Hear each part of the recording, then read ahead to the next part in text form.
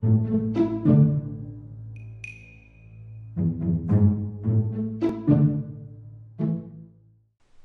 guys, welcome back, and in this video I want to talk to you a little bit about something that happens behind the scenes whenever C actually makes a program in strings specifically, and it's called the string terminator.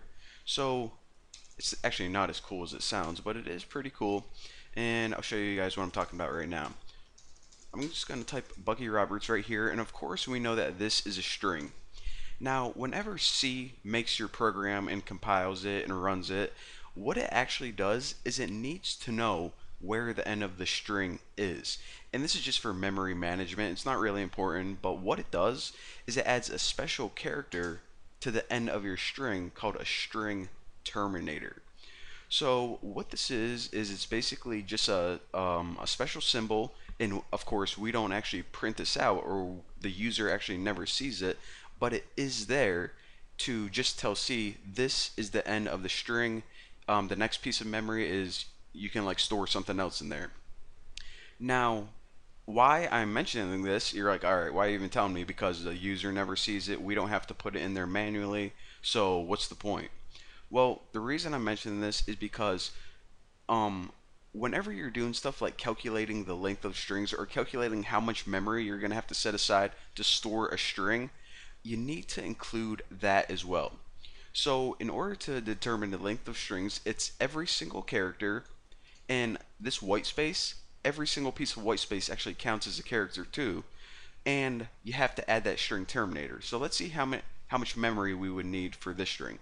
1, 2, 3, 4, 5, 6, 7, 8, 9, 10, 11, 12, 13.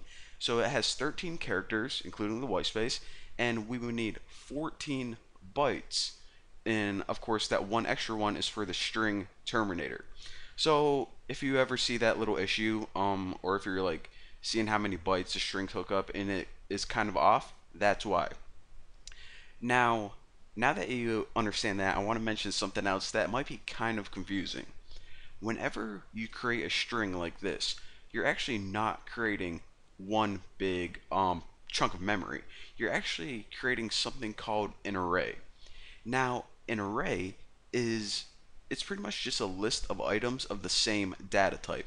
And what I mean is you can have a list of integers like 8, 20, 34. You can have a list of characters like A, B, C, D, E. And what this string is it's actually a character array. So what the computer sees is just a list of characters. It sees a B, and then a U, and then a C, K, Y, space, so on and so forth. And this is actually important because we can do pretty cool things with arrays. So let me go ahead and create a simple program now, and I'll show you guys how to actually create an array. It's different than the strings we've been using before. So anytime you want to create an array, you first need to tell C what type of data you're going to use. So of course with a string it's a list of characters, and that is char in C. So the next thing you need to do is you need to give a name. Pretty much like you name variables, you need to name your array. And I'm just going to store my name, Bucky Robert, so I'm going to name mine name. Now, right after this, go ahead and press those brackets that are next to the P on your keyboard, or at least they're next to the P on mine. And in between these brackets, we need to tell it how many bytes this string is going to take up. Now remember, my name, Bucky Roberts, with the space included, it's 13 characters. However, we need to set aside some space for the string terminator at the end. So I'm going to put 14 right there. So basically we said we're going to create a list of characters. It's going to be called name, and it's going to hold 14, or pretty much set aside 14 bytes of memory for this. And then, just like a variable, set it equal to Bucky Roberts. And of course everything ends with a semicolon. So now what we can do is pretty much just print this out, like printf, and of course what are we gonna put? My name is, I'll just put, keep it simple, %s, and I'll put that on a new line. Now after this, of course, like I said, just go ahead and type name, and when you run this, hopefully it says my name is Bucky Roberts. Pretty sweet. Alright, so why the heck would they make this like this programming language where you need to make a list? Why didn't they just put string name equals Bucky Roberts? Wouldn't it be easier?